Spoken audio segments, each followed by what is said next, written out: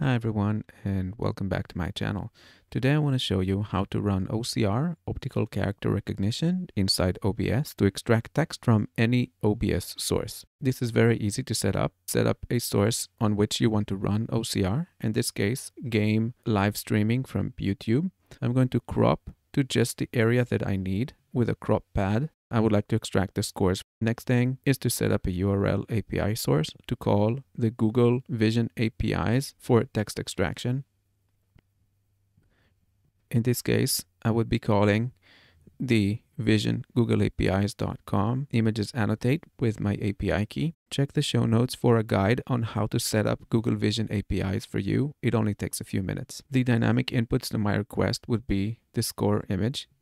It will be available as image B64 in the body. The body is very simple. I just need to add the image and ask for text detection. Again, look in the show notes for a copy of this body so you can replicate this for yourself. The next thing to do will be to parse the output.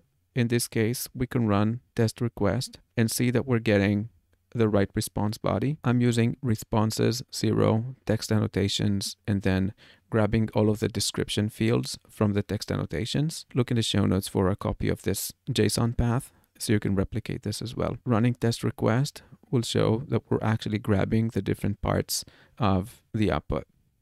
The next thing to do would be to format the output. I'm just grabbing the different parts and putting them in a layout that makes sense for me. In this case, it's just the outputs and then a line break and then the other outputs. And this is how it comes up on screen. I can add different CSS properties to make it look nicer, or even some filters like some outer glow from finite singularity. There you have it, a very simple OCR implementation in OBS. Thanks for watching and I'll see you in the next video.